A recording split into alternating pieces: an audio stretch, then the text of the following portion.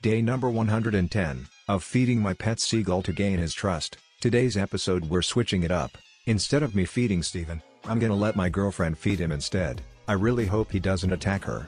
I smell human flesh. Bye bitch. You're on your own. I will replace you one day. Excuse me?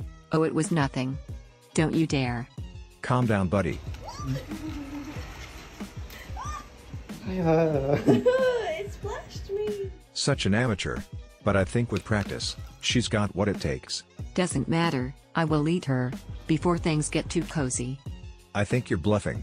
And by the way, I'm loving the new sideburn. I got it just for you. It really accentuates your jawline. And your caboose. You really think so?